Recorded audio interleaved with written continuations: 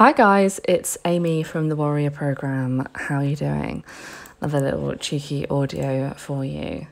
So one of our team has heard through the grapevine of another trainer in another gym telling women that they can't do pull-ups because we're not built for it, apparently.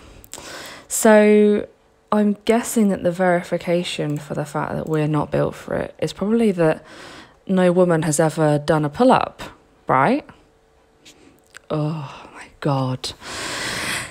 Yes, I have so much to say about this. And if you have ever been told something along these lines by somebody in our industry, then I am deeply sorry on their behalf, because they've really done you a disservice and pretty much gaslighted you, because, you know, we're here to support everyone who wants to get stronger or to improve themselves in some way. And before you've even started, if you've got somebody telling you that, you know, that you can't do this, so you might as well just not fucking bother, you know, you might as well just go home, then how much of a confidence boost is that going to be? You know, it's terrible. So women can do pull-ups, as evidenced by every woman you've ever seen in a gym doing a pull-up, or from the CrossFit documentaries on Netflix, or from all of the YouTube videos of how to do a pull-up. So please rest assured that although a pull-up is hard, if you think about it, you know, it's the equivalent to lifting your own body weight, which, you know, between 9, 10, 11, 12 stone, between 50 and 90 kilos, let's call it an average, hate averages, but, you know, whatever, just to put a figure behind it. Would you be able to go into a gym and pick up dumbbells of that weight? Probably not. So cut yourself a little bit of slack. Know that it is 100% possible and 100% doable. But also appreciate it for what it is and how much of a challenge it is, and have it alongside something like that as lifting up a 50 kilo dumbbell. If you couldn't do that, manage your own expectations for how long it's going to take you and the work it's going to take you to get to that point, at the same time as knowing that you can 100% get there. There is nothing about women which means that we cannot do anything that men can do, other than some of the obvious biological functions, which we won't go into here for fear of being inappropriate. I read a book a little while ago, and I cannot for the life remember it right now, but I will note it in the comments when I do remember.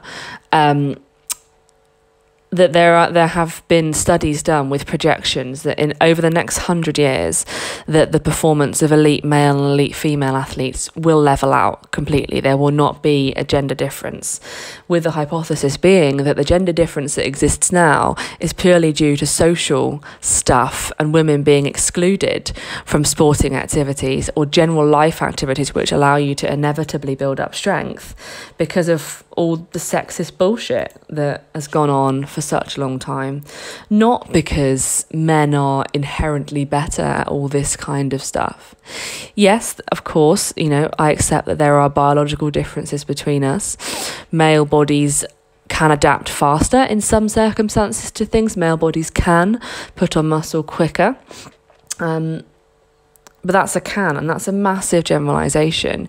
You cannot approach it from a situation of men are this, women are this, because, you know, a man that's never stepped in the gym is probably not going to be as strong as a woman that goes there 5 times a week and has them for the past 3 years.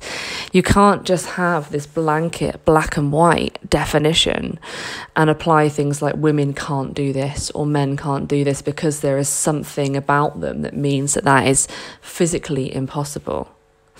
Now, of course, you know, there are individual differences between people, and some people, because of how they're built, might find things more challenging than others. And, you know, I'm not here to take away from that at all. That's something to be proud of, working on, you know, your shit.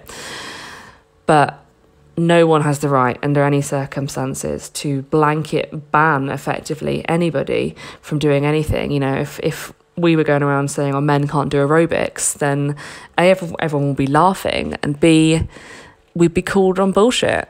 And this is what I'm here to do today. So women have got just as much right and just as much ability to get strong and to get to where they want to be, whatever position that means, whether that's being financially secure, strong as fuck, independent, whatever you want to do as a man or a woman, then here's a stamp in the ground. Not that you need it from me to say, go fucking do it, because you 100% can. And if anybody tries to tell you that they can't, I would look at it as an expression of their own insecurity. Have they really, really struggled to get a pull-up and they feel ashamed because, they've been told that men can and it's really, really easy. So when you see a woman in the gym trying or succeeding, either way, and that can be a pretty triggering experience for you, I can imagine. So try to see that with compassion and try not to get, super arsey about it unless that person is interfering in your space and in your life, in which case, arse away, my friends. So pull up confidence. You can do it. Seek out a way to do it. If you live in Bristol and you want help, we can help you do it. It's not going to happen just by dangling off a bar. There are specific ways and training methods to get there. But if you show up, invest the time, effort and money in getting there, you will get there.